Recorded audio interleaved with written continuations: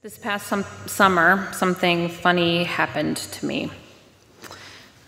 In the morning, I was pulling clean laundry out of our dryer, and I found a couple of coins, and I put them in my pocket.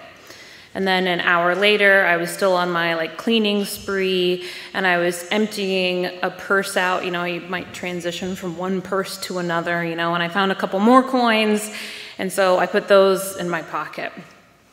Halfway through the day, I reached into my pocket and I pulled out a random amount of coins and I gave them to my son because he's got a piggy bank. And I'm like, okay, you can put some of those in there. And I knew that I had a couple left in my pocket, but didn't think anything of it. After dinner, I needed to run an errand. Some prescriptions at the pharmacy were ready early for once. So yay, lucky. And I set out. By chance, instead of going through the drive-thru, I decided to park and go into the store. I went in, I waited in line, I got the prescriptions, I headed back out to the car, and in the parking lot, there was a man walking by, and he said, "Oh, hey, I know this is really random, but do you have 85 cents? You already know what happened." That was the exact amount of coins that I had in my pocket. Not a penny more, not a penny less. Friends, I will be the first to confess that like every person in my age group, I do not carry cash. Not even coins. My most embarrassing moment is that I bought a stamp on a debit card. I don't carry cash. But this moment, I was carrying the exact amount that he needed in my pocket.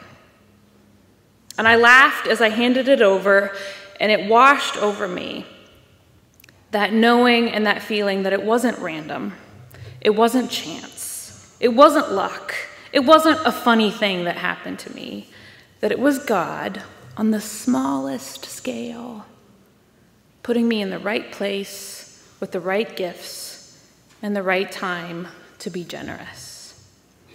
Will you pray with me? God, you have led us to be a family that studies your word together. So now we pray, asking for your blessing of wisdom to come on all of us, on my words and all of our hearts, as we learn and grow with you. Amen. Esther had a rough start in life. She was an orphan, but before long, the tides change. She starts to receive blessing after blessing, gift after gift. First, her uncle Mordecai adopts her as his own and raises her. Imagine where a young girl would have been without the help from a family member in their time. Next, when she's of marrying age, the king happens to be seeking a new wife. And out of all of the young women who vied for the position, Esther is chosen. She's given a life of luxury. Chapter 2 tells us all about Esther's year-long beauty regimen. So if you're looking for Bible beauty regimens, check out Esther chapter 2. It talks about the servants that she's been given to help her. Maybe being married off to someone that you don't know well isn't your idea of being blessed or a gift, but Esther and Mordecai welcome it. They know that this marriage will provide a better life for Esther than they could have imagined.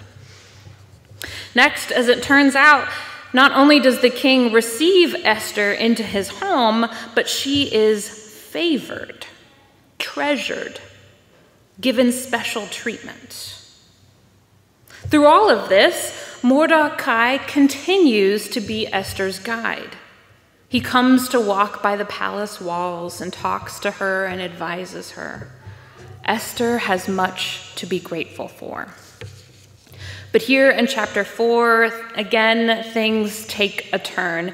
Esther hears that Mordecai is in mourning, that he's loudly going about the town in mourning clothes, which would be like a burlap sack, kind of. He's making such a big impact that all the Jews in the surrounding countryside are copying his actions. Esther tries to help as she knows best, and she sends some regular clothes so that Mordecai doesn't have to wear the mourning clothes, but her messenger comes back to her with a request from Mordecai, or as the scripture says, an order to go to the king and seek his kindness and his help for her people. If you don't know the story super well, Mordecai is in mourning because Haman, the king's official, offered to pay vast amounts of silver to kill off all the Jews living in the area, all because Mordecai would not bow to Haman at the city gates. So Haman spun the tale as that all of the Jews, these vast groups of people, are not going to follow any of your rules, king. And he got the king to agree to the plan. So it's for this new law that all the Jewish people, men, women, children, everyone, not just Haman, everyone will be killed on a certain day. That is why Mordecai is demanding help from Esther. Obviously, I'm not a fool. Obviously, it is a much bigger and more important scale, but Mordecai is asking Esther, do you have 85 cents? Can you go to the king? Esther hesitates, which is fair. I don't think any of us would blame her. Again, she is being asked for far more than 85 cents.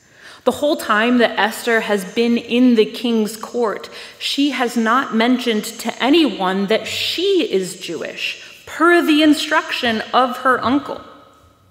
If the king is already mad at the Jews, which he's not really, but she doesn't know that, who's to say that she wouldn't be killed on the spot? And on top of that, there was another law in place, one that it didn't matter if she was Jewish or not, if she was male or female. If someone, anyone, comes into the king's chambers without being called, they would be killed unless the king recognizes their presence with a gold scepter.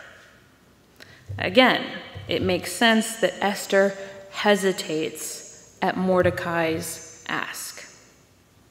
Reading in between the lines, I also can't help but think that Esther might have asked herself, in this whole empire, with all the king's officials and advisors, with the many other beautiful women around, what would my one voice be able to do? What would I say? Certainly, I don't have what it takes to make this happen. Sure, I'm favored among everyone that I meet, and sure, I'm already in the court, and sure, I was saved from a life of orphanhood to end up here, but what can I really do? So through her messenger, Esther replies to her uncle and reminds him of the risks. He responds with perhaps one of my favorite lines of scripture. Who knows? Maybe it was time for a time such as this that you came to be part of the royal family. Who knows? Maybe it was for a time such as this. Don't you see that God has been leading you here to this exact moment, Esther? We need 85 cents and you have it in your pocket. We need our freedom, our lives, and you have your position, your voice, your sway. You can take all that you've been given, all that you are grateful for, and now is the time to turn that gratitude not into fear about losing it, but instead turning the gratitude into generosity for your people. It's in this precise moment that God has prepared you for this. So Esther takes up the charge from her uncle, and she does it. She goes to the king, she is granted recognition with the golden scepter, and she saves the Jewish people. She turns all that she had been given for this precise moment into a bold, beautiful, courageous act of generosity. We have had so many moments like this just in the past year at YPC. I had to narrow it down. I asked Pastor Kathy if I could share the story of her arrival here, and she agreed. Kathy was in a clergy group with my husband, and he offered to host the next meeting of the group at the manse at our house. At the time, much to my cleaning dismay. But he just happened to offer it. And he happened to say, rather than giving our actual address, he said, just Google the church and find the address because that works better in your GPS system. And Pastor Kathy, who was in the group, just happened to Google the church, and then just happened to click on the homepage, and then just happened to see the job description for Director of Children's Education, and then just happened to say to Daniel she might be interested, on which I pounced. This was after months spent in prayer and discernment on her end, praying for her next call, and God saying, wait. And during those months, she just happened to be working on the Methodist committee that showed her how it's possible to work in another denomination and how one would go about doing that. None of this is happenstance. It was God putting Kathy in the right place at the right time with the right skill set for such a time as this. We've had people show up on days when we've needed extra help and said, hey, I'm randomly free today. Need anything around the church? We've had donations and prayers and connections left and right from the Holy Spirit. God has placed us collectively right here, right now, in such a time as this to do God's work. We are fully staffed. We've paid off our church debt. We've got a great building. Our bases are covered. God has us covered. We are full of gratitude, and now is our chance to turn that into generosity to see what God does with it. One more thing we need to note about Esther. She does not do this monumental task alone. Before Esther goes to the king, she invites all of the Jewish people through the land. Mordecai helps spread the word, to pray with her, to fast and prepare spiritually. She knows what gifts she has to give, her voice and her position, but she also knows that the people have the gift of prayer for this precise moment, for such a time as this. So when everyone works together to be generous with what they have, that's what changes their world. Friends, we will be asked to share things that are more difficult than 85 cents. Like Esther, we may be asked to be courageous in giving from what we have. We may need to be generous with our voice, our time, our talents, or any of the many things that we've been given. But our challenge and our charge is to turn our gratitude of what we have into generosity for others, to use what God has given us in such a time as this. I didn't tell you the end of my pharmacy parking lot story. I laughed and I handed over 85 cents. I said, this is wild. This is exactly what I have in my pocket, and this never happens. And the man said, well, it must be a gift from God. I laughed again and I said, well, I'm a pastor and I have to agree.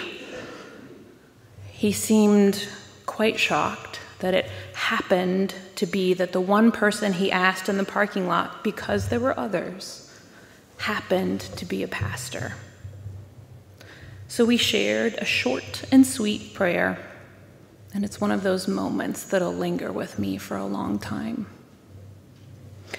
God is working through us right now in a million different ways, inviting us to turn our gratitude into generosity in the smallest and in the biggest, most important ways, all in such a time as this. Praise be to God. Amen.